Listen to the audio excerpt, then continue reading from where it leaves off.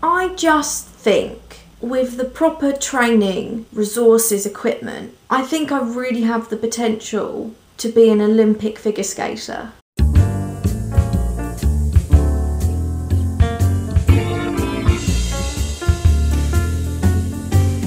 I've only gone and caught the old Winter Olympic fever. Bloody addictive, isn't it? I'm spending all day watching it. This morning, that's out the window. BBC News? Forget it. Even they've forgotten about it. Nobody cares about what's going on in the world. The Olympics is happening. Somebody is coming down a big snowy mountain. Let's watch that. Forget Trump. Snow.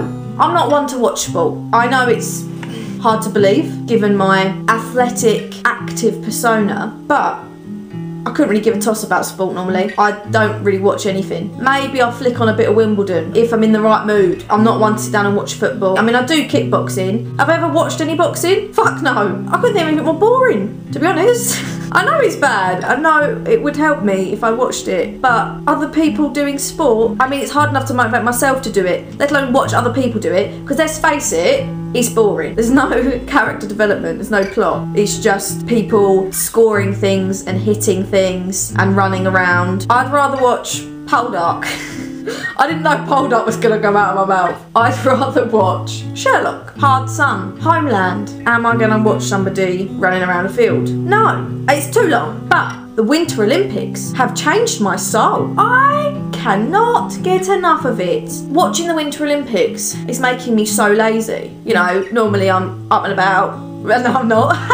Normally I'm mildly productive. I'll do a bit of yoga in the morning. I'll have a go at something. Winter Olympics is on. I'm not moving. I'm not budging. I'm right here on my sofa watching people being far more active than I'll ever be. They are superhumans. They are amazing. I'm inspired. I am hashtag inspired by the Winter Olympics. I got so caught up in this girl's story yesterday. There was some girl who like kept stacking it every Olympics. She's been stacking it, stacking it, stacking it. Elise Christie, she stacked it every Olympics. She's amazing, like she's really good at it, but she's just had really bad luck at the Olympics. And she fell down again, but she got back up again, restarted, came second, smashed it. I was so proud. I was screaming, I was jumping up and down like, fucking yes, go on girl, fucking yes.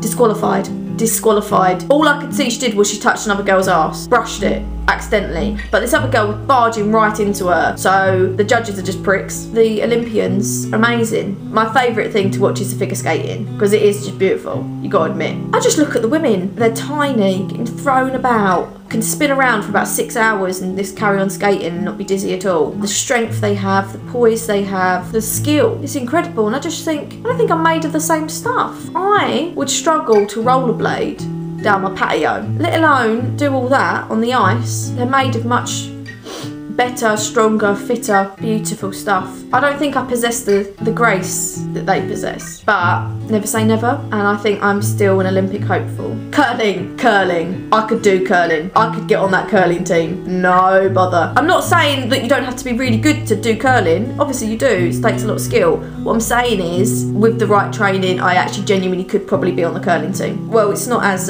you know, glamorous. You don't have to be as... I could do curling, couldn't I though? I think the reason the Winter Olympics is so much more interesting than any other sport, A, it's all quite short. They're snowboarding down a hill, that takes minutes. They're doing a little figure skating routine, 2 minutes tops. I can digest that. I think the other thing is that makes it more interesting than anything else, there's just an element of danger to every sport. Every sport you're like, oh, if this goes tits up, they could break their neck. I don't want them to break their necks. Obviously not, because they're all amazing and I love them all. But does make it interesting though, doesn't it? A little bit of risk. And I think it's more risky than any other sport. All the winter ones, they are often on a mountain, massive peak, ice, snow, dangerous. They tell you not to drive in those conditions, let alone go skiing in those conditions. So I've not got anything done, once again, because of the Winter Olympics. But you know, if I'm gonna be on this curling team and get a gold medal, I've got to clue up. I've got to watch it. It's almost like I'm active and I'm inspirational because I'm watching it and I'm a part of it. You know, they always say thanks to everybody for giving their support at home. That's me. You're welcome. You're welcome, Lizzie. We got that gold together. That's me. Bobsleigh's on in a minute. See ya.